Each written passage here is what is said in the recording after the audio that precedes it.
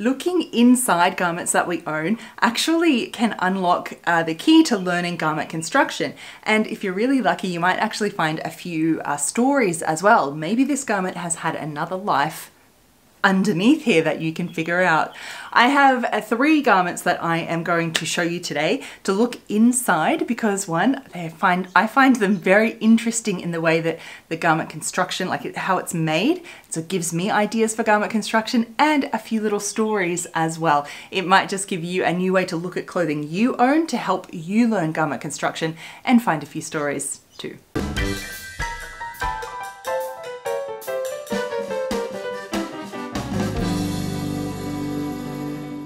Welcome back, my sewing friends. It is always so lovely to see your beautiful smiling faces here. Welcome. If you're actually just brand new here, my name's Evelyn Wood and I'm the creator of VintageSewingSchool.com. Here on this channel, we talk everything about garment sewing so you can make the clothes that you dream of and ones that fit you. One of the ways that I like to learn garment construction is by looking inside clothing that we already own. And this is one of the things that I teach all my members, Vintage Sewing School, and here I've talked about other videos on garment archaeology before. And so, well, first of all, what is garment archaeology? This is what I call the process of looking inside garments, so inside at the seams, at the stitching, really at the details and what's going on to basically uncover and discover either the construction, how it was made, what order it was all put together in, and sometimes if you're really lucky, as I said, you actually have a story, like a vintage garment might have already been taken in, might have had a different facing, or the hem's been taken up, or something interesting. You can piece together stories, particularly with vintage garments, of maybe its past life, which is really fun. I know you're a crazy sewist just like me and you find this really interesting too. So I've got 3 pieces that I found really interesting that I think you will find interesting too. The first one is this green top. What I found interesting with this green top is how well the construction has been thought out and planned. First of all, this sleeve, I mean, hello, it is gorgeous, right? But it's not a typical flutter sleeve, like it's not just a circle sewn on. And so I went investigating and this is how I found out how it's constructed. And you know what? I think I might have to recreate this one because it is beautiful.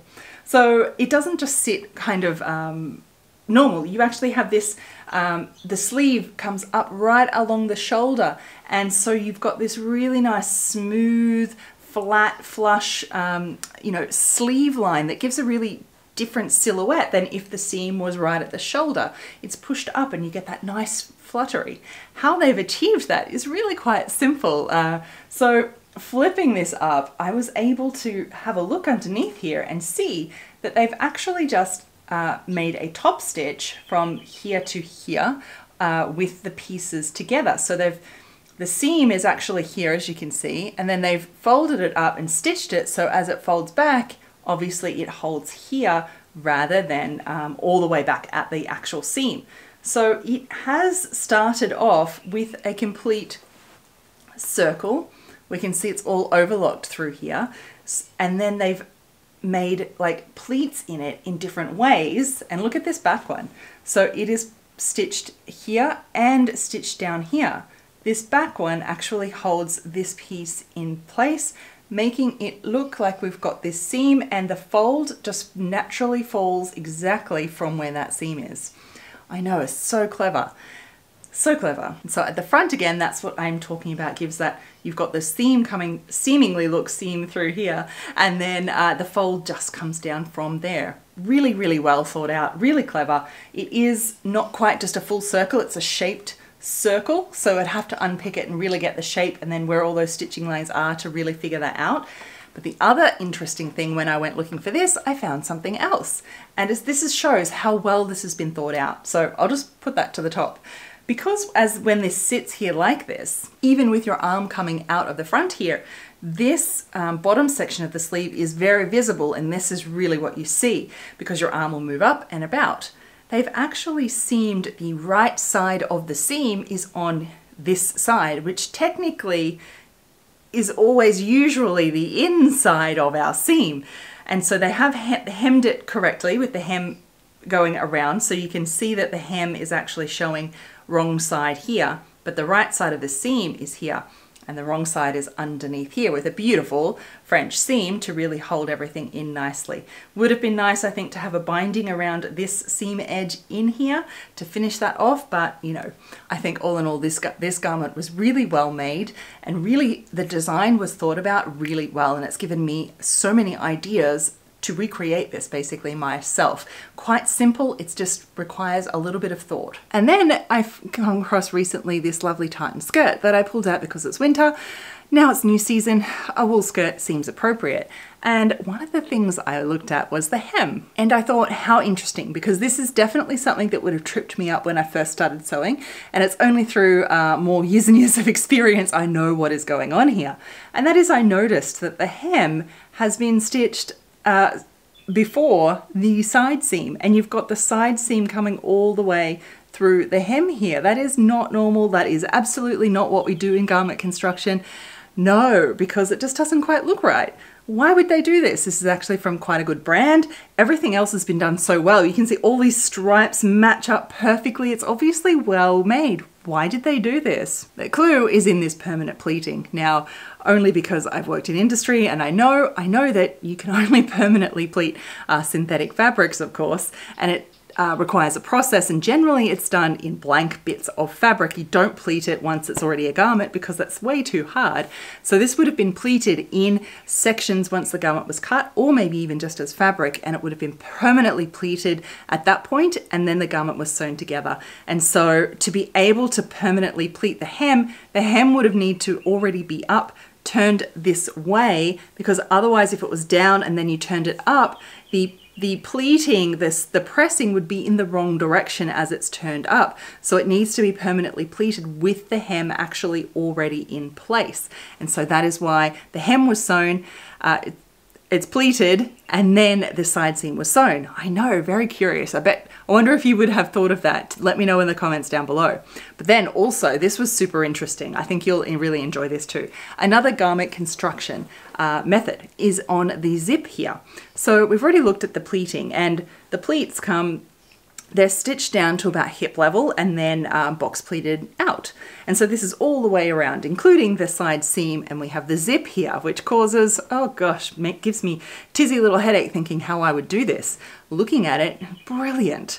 So it is still pleated, a little box pleat here at the bottom of the zip ends here, just like the others. Having a look at how this has been made is that it has been constructed with a kind of, you know, self-facing extension underneath the zip here that actually forms the pleat. So this, if I pulled this out, this is actually one piece of fabric all through here. It's got the zip in, it's been pleated in, and it ends up with just the right amount. And if I take my fingers and come up the pleat, I can actually, there's an actual hole and it comes all of the way up and through. And so it's just the fabric that has been pleated in, the zip encased, and only stitched down just that wee little bit past the zip. That's created this and allowed them to have box pleats through this invisible zip.